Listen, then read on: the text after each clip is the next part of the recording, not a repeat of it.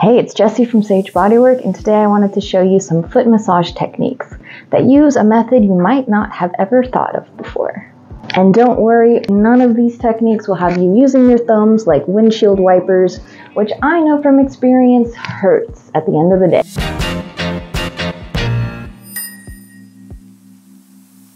Today's little secret is adding movement to the massage that you're doing. So as we massage the foot, we're going to be taking it through its range of motion for each joint, from the ankle to the tarsals to the metatarsals to the toes.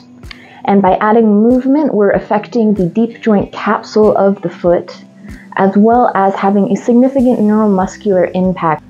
So we're going to work head to toe. The first joint we're considering is the ankle joint, or the talocrural joint. The two bones of the lower leg, the tibia and the fibula, come together and grip the ankle like a wrench. So we have the talus right here, that's the actual bone that it's gripping. And the talus is a highly mobile bone. So if you want to find this joint, we're going to see where the ankle naturally bends.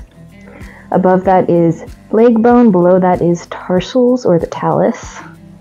And I want my fingers only on the talus. I'm going to bring the foot into a slight bend or dorsiflexion, and then lean back just a little.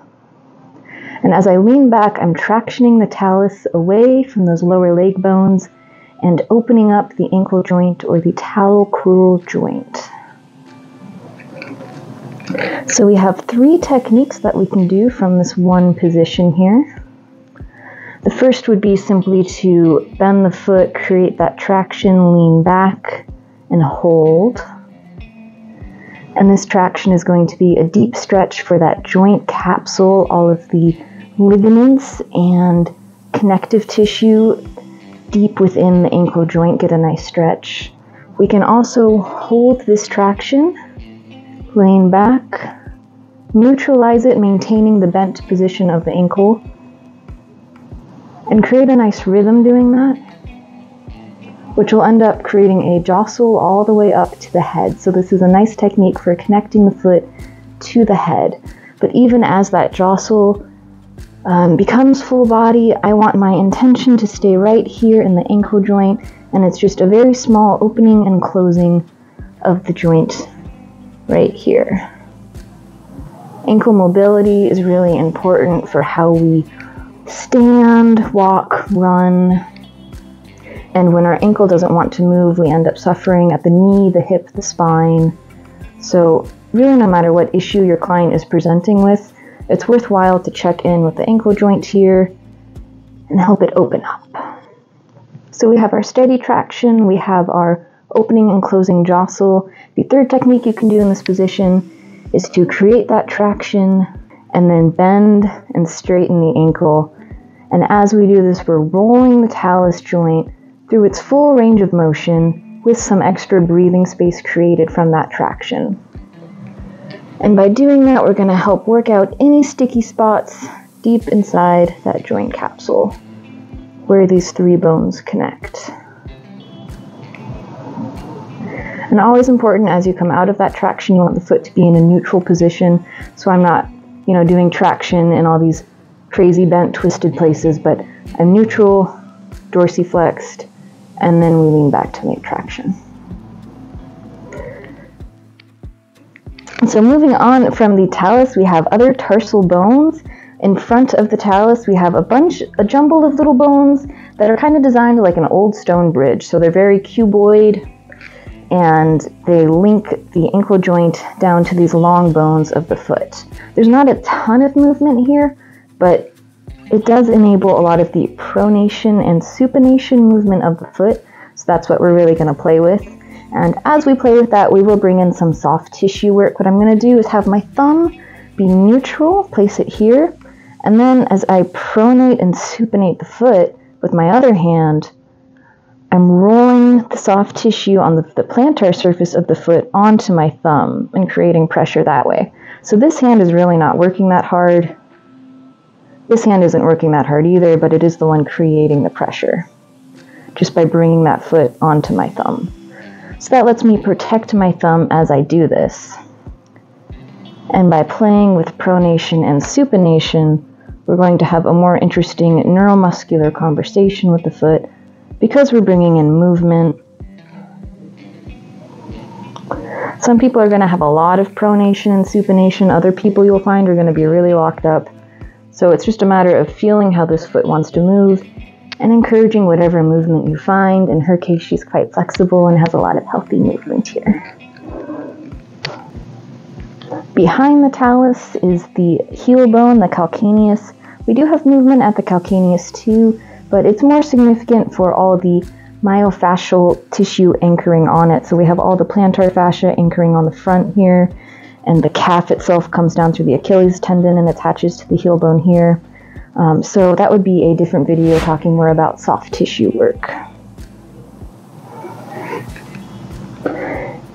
In front of the tarsals are the metatarsals. Much like the hand, these long bones connect our ankle to our toes. And the tarsals are going to have a part in pronation, supination, and flexion, extension.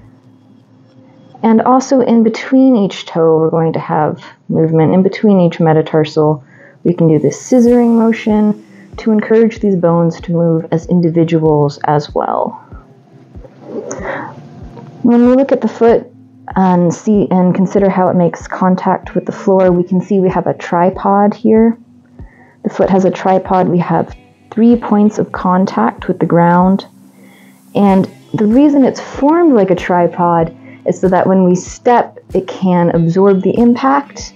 And when we lift our foot off the ground, it can bounce back. So that springiness really helps absorb impact from running and walking and lets us maintain our joints for longer. So we really want to promote this springiness when we're doing our soft tissue work. So as I'm working on the muscles and connective tissue of the metatarsals here, I can think about bringing the foot into a spring, bringing everything together, and then letting it be long, springing it like this.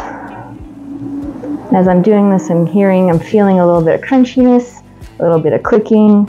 So as long as my client isn't showing discomfort, I'm just going to try to work through that. So all this work, I'm thinking about increasing the arch of the foot, bringing it together, letting it spring up.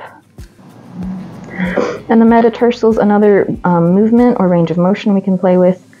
The knuckles represent where the metatarsals meet the phalanges, and right now it's pretty much a flat line, but they do have the range of motion to bend. So I'm going to press my thumbs into the center here and go all along the length of the metatarsals and really encourage this foot to take on a rounded shape. If we ask ourselves, how do the toes move? Of course, they straighten and bend. And they might not get quite as much of that as they want these days in our shoe-wearing society, but I'm still not going to spend a lot of time doing this in a massage. Instead, what I might do is grasp here where the phalanges meet the metatarsals to stabilize that, and then grasp the toes and take them into a rotation. So if I were to just focus on the big toe here, I'm trying to move it as much as I can without pushing past resistance. And I'll go both directions, and this can feel surprisingly nice. A lot of times as I do this, I'm providing a little bit of traction away from the foot, so a little bit of this leaning back, but my goal isn't to pop the toes, just a little bit of traction so we get some length and engagement. So after all that massage, hopefully your client's feet are feeling really great and healthy and springy and light and revitalized.